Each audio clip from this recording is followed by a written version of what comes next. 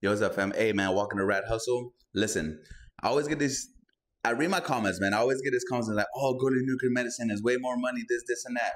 Okay, fam, listen, we're all in the radiology family. I love all of us. I don't care if you're ultrasound, nuclear medicine, CT, MRI, whatever, right?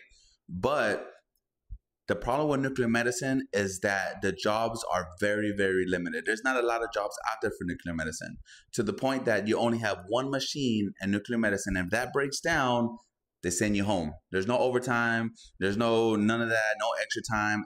There's one machine. If it breaks down, you're done. That's what I tell you guys.